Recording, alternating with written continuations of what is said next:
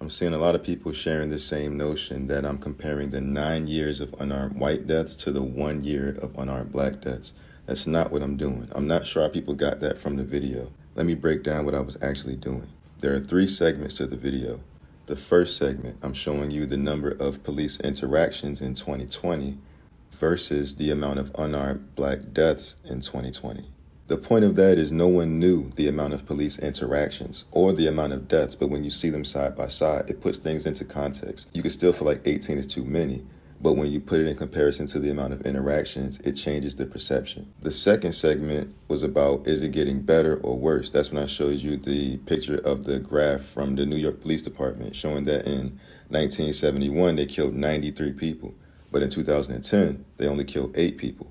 As I said, you can still feel like 8 is 8 too many. But the question is it getting better or is it getting worse? And graphically, you can see that it's actually getting better. Now, in the third segment, that's when I brought up the total amount of unarmed white deaths from 2015 to present day. And I showed that that number is 221. Now, what is the point of me bringing up this number? Is it to compare 9 years of unarmed white deaths to 1 year of black deaths? No. What did I say immediately after that part of the segment? From 2015 to 2024, unarmed, 221 victims. Over 200 unarmed white people killed by the police. And you've never heard any of their names. Nowhere in that segment did I compare the 221 unarmed white deaths to the 18. I never did that. The point I was hoping people would see is that they haven't shown you any of the white names, because if the news was to report on unarmed black and white deaths, it ceased to be a race issue.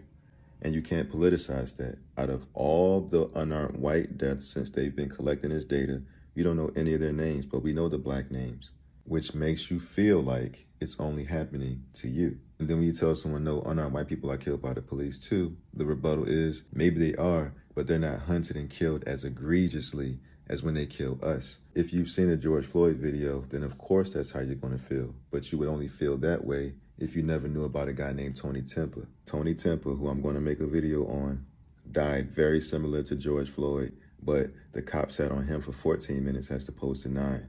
But no one knows his name. That's my point.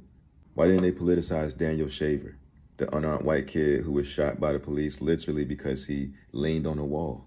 Why didn't they show you Duncan Lemp, the man who died the night before Breonna Taylor, who mysteriously was shot while he was in his bed, according to his lawyer? And then the next day, that's Breonna Taylor's story, who we now know was not in her bed when she was shot. It's to make it a race issue. That's the whole point. People were defending points that I wasn't even making. That's how rigid people's perceptions are. They accuse you of speaking and talking points because that's the only way that they know how to hear. They only have arguments against talking points. They don't have any nuance. When people ask me why I like Trump and then I tell them that I don't believe in political power, they don't understand how to have that conversation. If you attack Democrats, people only know how to receive that as you're pro-Republican. They're not able to actually hear in nuance. They only hear in talking points. And it's frustrating because it's like, how will we ever get anywhere if that's how all of our conversations are? As always, any comment is welcome. I'll see y'all in the next post. Thank y'all for watching. Peace.